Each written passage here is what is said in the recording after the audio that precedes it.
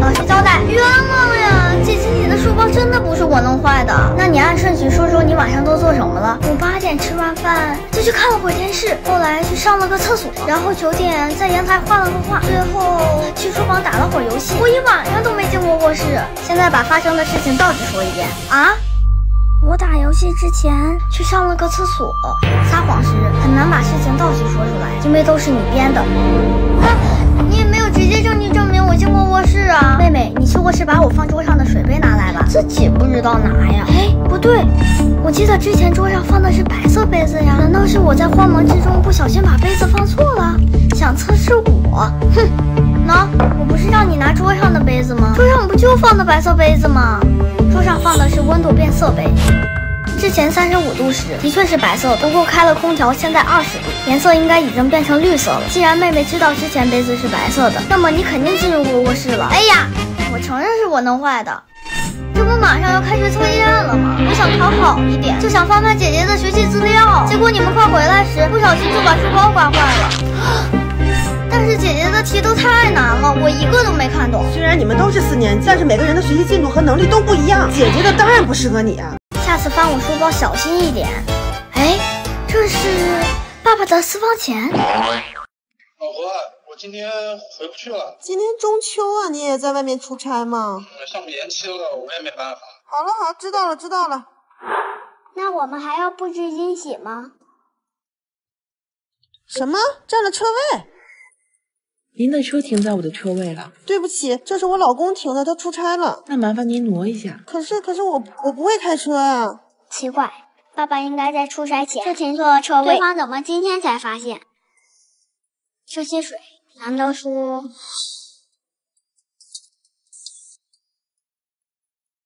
原来如此。妈妈，我在大院门口等你。要不你帮我挪一下？哎呀，不用心。爸爸，你不是说不回来吗？你是谁？给您添麻烦了。这孩子跑哪儿去了？难道先回家了？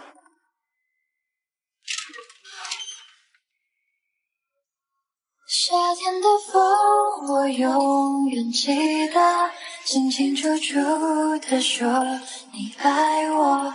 我看见你苦苦的笑容，也有。中秋节快乐！吓我一跳，咱们不是说不布置了吗？这可不是我弄的哦。你不是不回来吗？这张照片拍得非常的好。这到底怎么回事啊？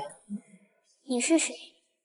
哦，你是爸爸请来的摄影师吧？你怎么知道的？爸爸车引擎的下方有一滩从水流小沟和痕迹反转，这是由汽车空调排出来的。冷凝水就是说，这辆车之前被人开过，行车记录仪里的录像就是证据。爸爸早就出差回来，所以他先故意把车停到别人的车位。妈妈从家里出来，调虎离山，然后他后没再说惊喜就没了，快来帮爸爸搬箱子。这是个什么家庭？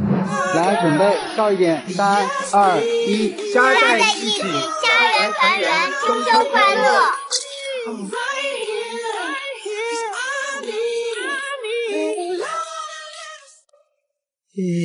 爸爸睡到下午才起来，现在还困啊！爸爸，快来看，这里有个会做咖啡的机器人。哇哦！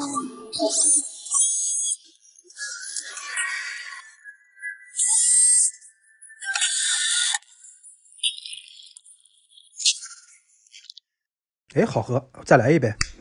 喝这么多，晚上不睡觉了？有点渴。我们再去那边看看。爸爸，快走呀！啊，来了。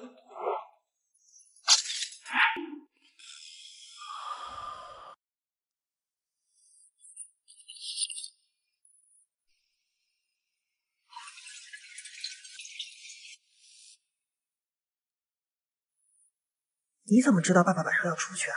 爸爸白天把店里的咖啡都喝光了，他这么不想睡觉，一定有问题。我们快跟上。我已经出来了。快把灯关上，小心被爸爸发现。妈妈，大晚上不睡觉出去干嘛了？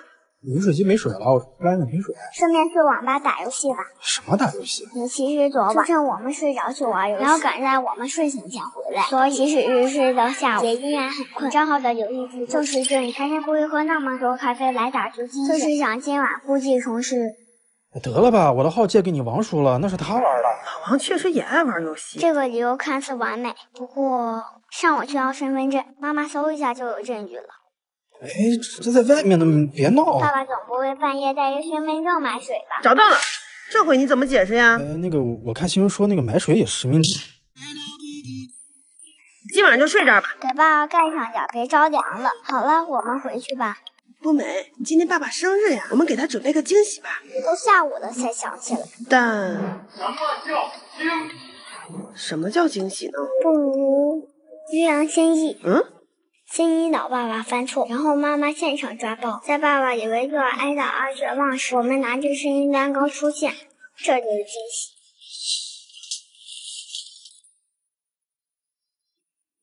爸爸这条裤子也脏了。行，那我一块洗吧。还有钱。爸爸已经注意到口袋里的钱，估计现在正找地方藏着。我这就去抓他个哎，你这裤子兜里钱也不拿出来，还好我发现啊。给你。接着去洗衣服了啊。天哪，我在做梦吗？执行 B 计划。好，出发。喂，晚上去喝酒啊？我请客。今儿不行。咋的？嫂子不在家，你还不出来？真不去了，这都记着啊，改天啊。嫂子，我可都按你要求说的。奇怪，这都没想到。这蛋糕也买完了，现在怎么办？看来只能找茬了。刚看电视报道了。我说，宝宝让我们仨承诺，在他那里发现不了。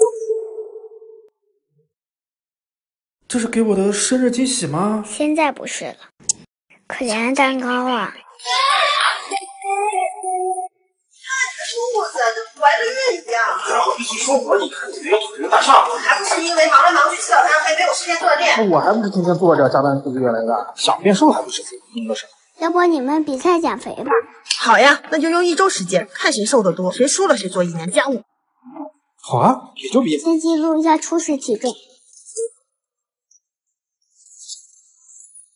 等一下，我拍个照记录一下。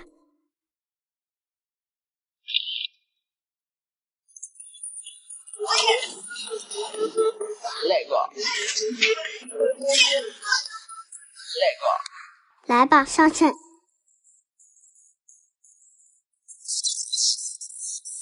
呀，抱不住了！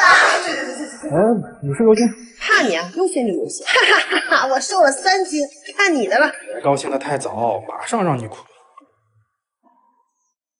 耶，4斤，赶紧扫地洗衣服去。怎么可能？你天天躺着都不运动，秤有问题吧？秤没问题，人有问题。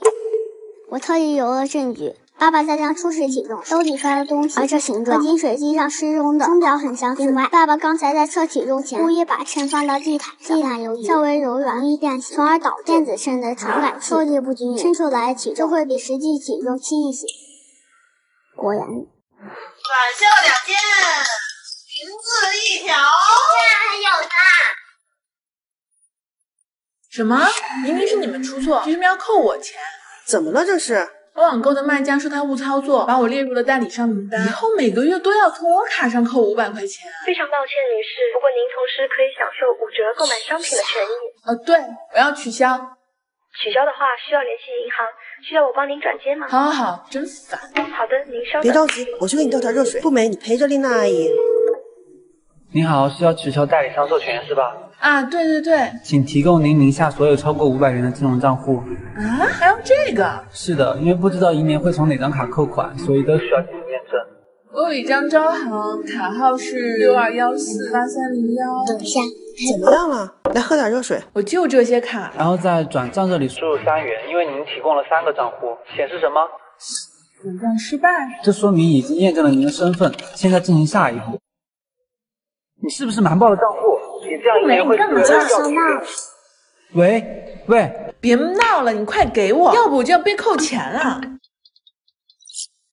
女士，如果你不如实申报，就是恶意调取信息，你的账户就会被冻结。给我，要冻结我账户。冷静，来喝点热水，喝点热水。一会说要扣款，一会又说要冻结账户，不矛盾吗？对哦，冻结了就没法扣款了。银行电话不是你自己打，而是电商平台转接的，你不觉得奇怪吗？对哦，他们哪有这个权限呀？最重要的是，有很多验证身份的方法，这唯独没有检查你。这个骗子还敢打来？他继续打电话，是想做出英语官方客服样子，否则他就露馅了。不过这种骗局真的会有人上当吗？你好，您好，我是汇东市公安，这边是法院，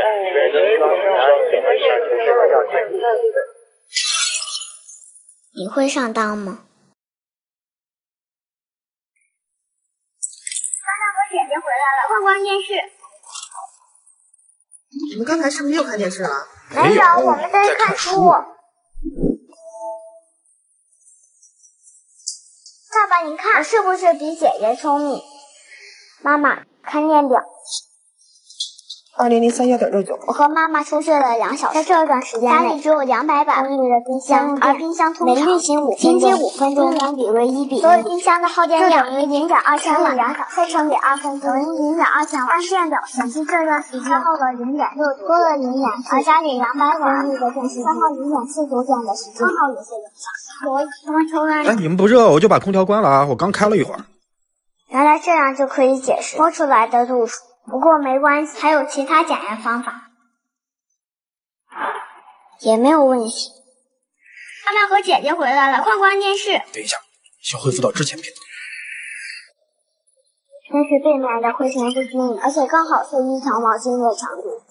爸爸说开了空调，但屋内温和外面是冷的，说明空调刚开并不会耗费太多水。最重要的是，爸爸忘了上锁历史记录，而我们出门前并不是王牌对王牌。再多做20页吧。你进屋。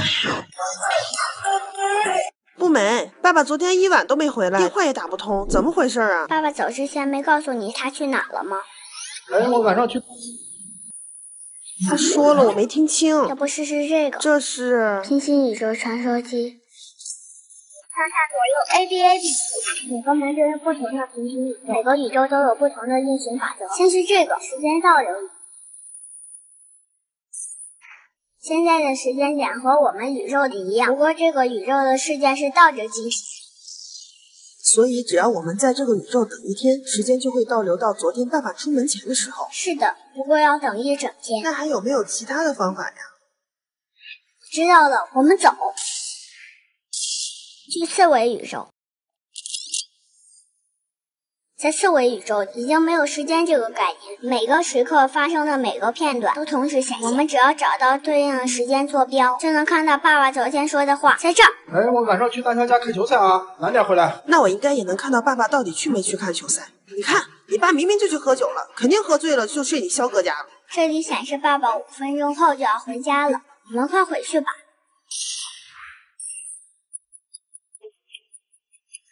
爸爸怎么还没有回来呀？我给肖哥打电话。什么？他刚才不是跟你们一起回去了吗？啊？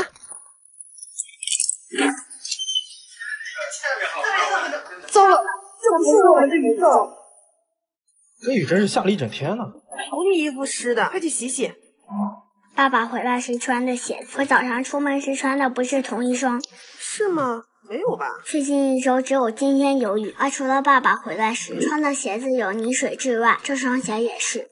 那爸爸偷偷回来是想做什么呢？一定是早上发生了什么事情，让爸爸必须提前回来。早上？这床单得换了，太潮了。快走吧，我晚上下班回来换。你下班都几点了？等我回来换吧。床单。电视声音怎么这么大呀？怎么回事？不知道啊，我刚打开。爸爸回来时怎么会看电视呢？口红。哼，好事情真的很重要。